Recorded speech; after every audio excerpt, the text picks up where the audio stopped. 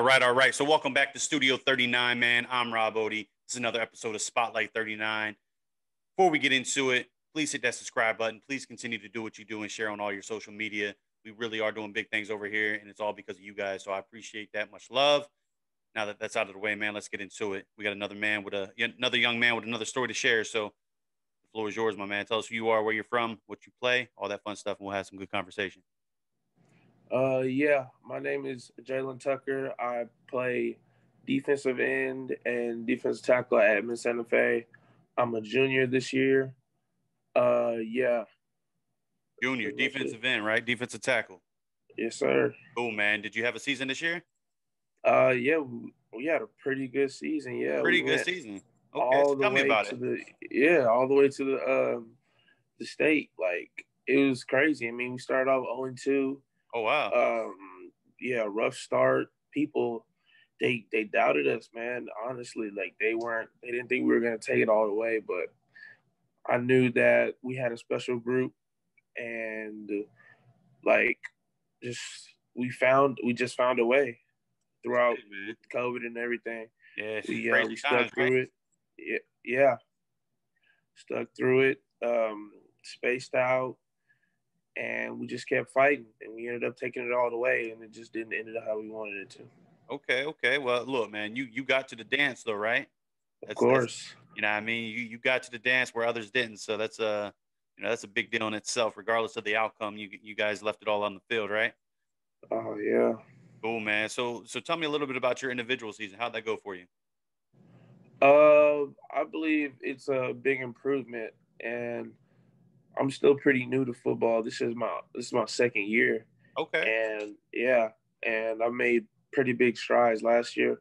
Uh, Played like just JV, didn't really get in at all, varsity wise, reps and or anything, even any game reps. But this year it was a little different. I started as a backup for the seniors Okay. and got in a little bit more. Was a little bit more involved in just football in general, Okay. and I feel like I got a lot better. And starting the recruiting process has been just it's been crazy, honestly. That's cool, man. So Yeah. you say you started off a little rocky 2 years ago, right? And then Hmm. moved your way up to the point where now you're getting that playtime, right? Yeah. And then so what are some of those strengths that really led the way? That got you to start seeing some action more.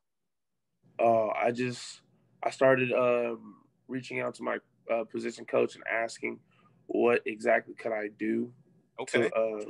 see more of the field and what should I do like in my off time when I'm at home, stuff like that I can just do to improve my game and my knowledge. Period. Okay. That's cool, And man. he's So yeah. go ahead. Go ahead. What do you say? Oh, well, yeah. He told me that I need to just like watch film, uh, watch football from more of a defensive angle, and just learn the game more because I'm still very new. I have a Okay. lot of stuff that I need to get down and stuff. So yeah. Yeah. So let's flip that, right? So those are the things that you started to really improve in, and let's kind of talk about some areas of opportunity, right? So what are some focus areas that you're going to take from this season, and obviously you learned quite a bit, I'm sure. And what are you going to do and focus on during the off season to get bigger, better, stronger, faster going into next season? Um, I'm going to learn how to work hands a lot, and Okay. I need to work on pass rushing Okay. most definitely. Getting stronger and splitting double teams and things of that matter. Just working on my hand-eye coordination and different things like that. I got you. And what state are you in again? Oklahoma.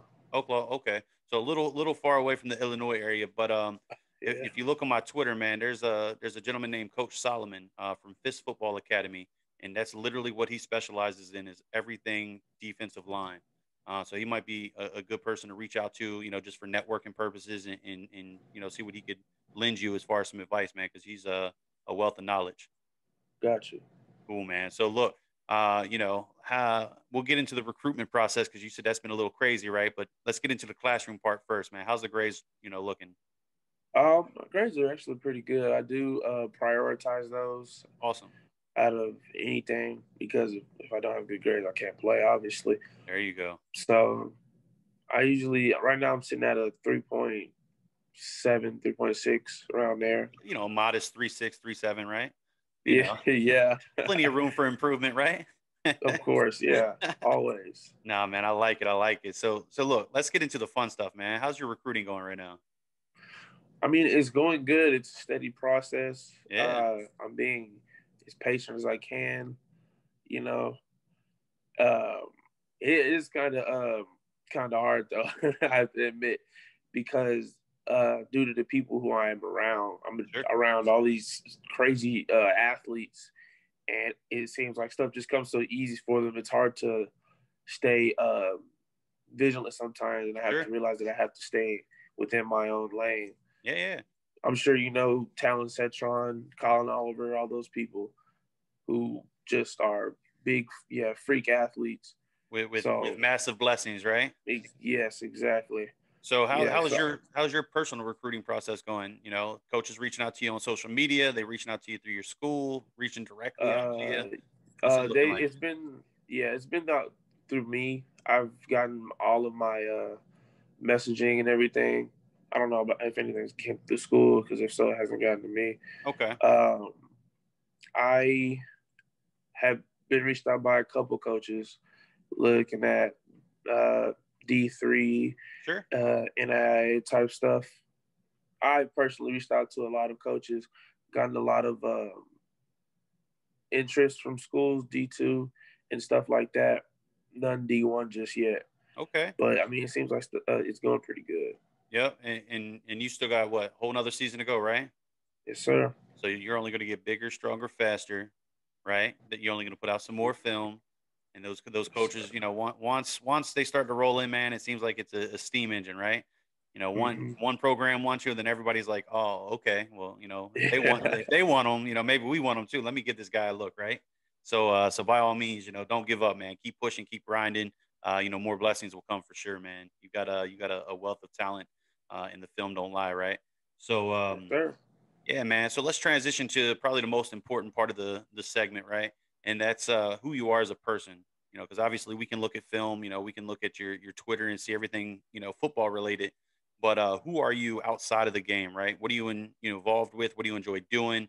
All that fun stuff. Who are you as a person? Um, outside of me playing football, I'm a pretty well put kid. Honestly, I I have a brother. His name's Elijah. All I really do is I just focus on him Okay, younger brother. because yeah, he because my dad died a year ago, Oh, I'm sorry. so now I'm kind of the man of the house. Yeah, for It's just sure. me, him, and my mom. So yeah, I kind of just try to make sure he stays on like the right path, which he Yeah, is man. doing a pretty good job of. Oh, that's great. And yeah, and I mean, outside of sports, I really, I don't really have that much to say about me. Like, um, I do like to stay on my grades. I don't go out like that. I have a couple friends, and everything that we do together is related to sports. Nah, man, that's cool. That's cool, man. So look, we've been chatting for a little while, man. I think we got a pretty solid snapshot of who you are as an individual, obviously who you are as a student athlete. But I'm gonna close it out with the same question I do every single time, man. And that's what motivates and what drives you to want to wake up tomorrow and be that much more successful than you were today. Mm-hmm. Just the fact that if I don't, somebody is. Well put. If I don't get up and do something, somebody is getting up and doing something. It's just that thought of somebody getting getting ahead of me. Okay. So stepping in Yeah. front of you and taking an opportunity that could potentially be Yeah, yours, right? exactly. And, Exactly. and you won't be outworked by anybody, right? No. I I used to like it. always preach that I'm the hardest worker in practice. Nah, man, I like it. So look, man, I appreciate your time. For the viewers out there, man, please give this young man a look. You know, he's got a ton of talent, man. He's pretty fresh to the game, but you know, the film don't lie. So make sure you give him a look. Please hit that subscribe button. Please, you know, continue to share it on all your social media, man. For you, I wish you nothing but the best, man. I can't wait to see where the future, you know, takes you. It's pretty exciting. You got a whole nother year, man, to get bigger, better, stronger, faster. So stay safe, stay healthy. I'm Rob Odie. This was another episode of Spotlight 39. Until next time, we'll chat.